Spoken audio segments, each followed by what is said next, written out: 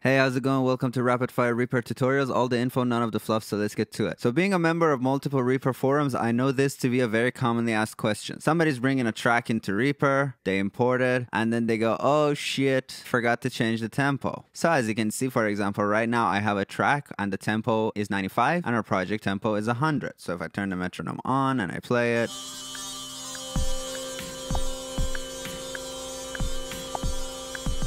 it's not in tempo. Well, cool, no problem. How hard is that to change? I can just click on the BPM counter here and I can type 95. Should work now, right?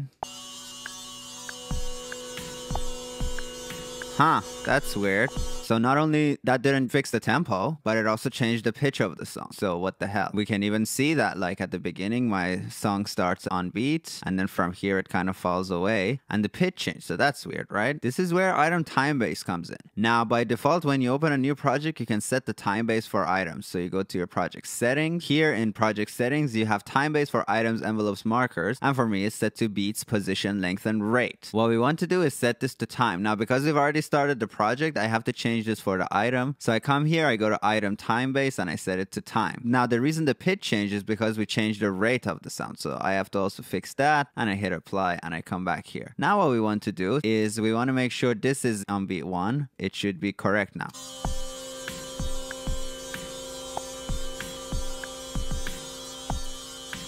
Cool, so now it's in tempo. So what happens? So basically, when you have your Timebase to beats, position, length, and rate, Reaper goes, okay, I'm assuming the media item is already in tempo. So if we change the tempo, I'm going to shrink it so that it's the same length in terms of our timeline. So as you can see right here, our file starts a little before measure 1 and ends right on measure 74. So with this on position, length, and rate, if I change the tempo here, Reaper will change the rate of my file so that it still starts slightly before measure 1 and ends right at measure 74. But because you brought in your project and forgot to set the tempo, you first have to rectify that. So when we set it to time, Reaper no longer cares about the project tempo. All it cares about is where in the timeline you place the file, and it will keep the file at that place. So if I change the tempo, where measure 1 is or where measure 9 is will change, but the time where this file is set won't change. So now our item Timebase is on time. If I change this to 150, as you can see, measure 9 got considerably closer to measure 1, and measure 1 went back, but our file's position didn't change at all. So if we bring it back to 95, as you can see, we're back to measure 9, measure 1, and all the measures being in the same place. Well, so what's the best practice? So the best practice is if you know what tempo your song is going to be, first set the tempo, then import the file. Otherwise, what you can do is you can go to your project settings and set the Timebase for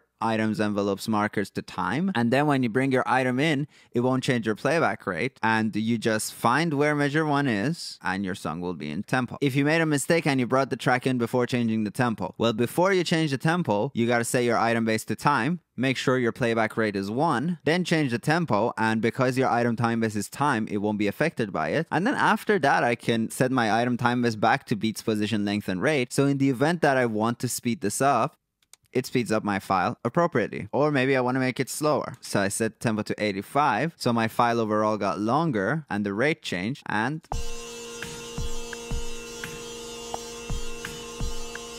otherwise, it remains totally in tempo. So item Timebase to time is really useful for when you have a track that's already finished. If you're mixing or something, you don't care about beats. You don't care about it being kind of warpable, right? You want it to not change. In the next video, we're going to talk about these other 3 Timebases. So beats, whether it's position, length, rate, or position only, or auto stretch, and where to use each one so that you'll be clear on Timebase, and hopefully you can troubleshoot this area yourself. Make sure before you bring in a project based on your needs to set this Timebase. So for film projects or for mixing and mastering projects, I set it to time. If I'm doing any kind of like loop-based work, I set it to beats. If I'm working kind of on sample-based compositions, I'll set it to position. So we'll get to all of those. I hope you enjoyed this video. Bye-bye.